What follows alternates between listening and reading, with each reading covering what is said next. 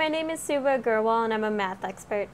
And today we're going to go over how to graph inequalities for middle schoolers.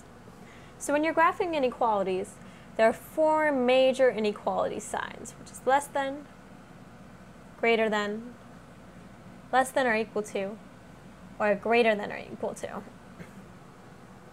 Now when you're graphing inequalities, you need three major components. You need the number line, a dot, and an array that extends from that dot.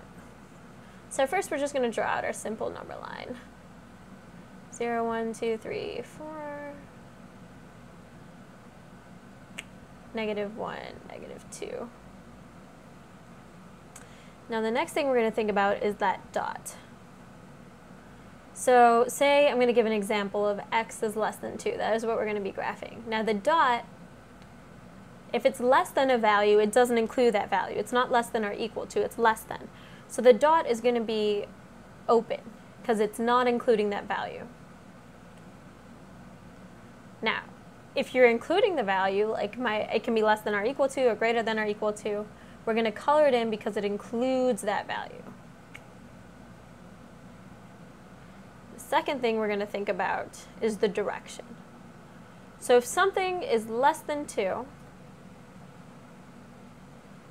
it's going to be all the values that are less than 2. So it's going to be moving in the leftward direction.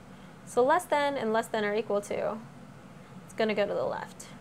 Greater than and greater than or equal to, that's going to move to the right, because greater than 2, 3, 4, all those numbers are greater than 2.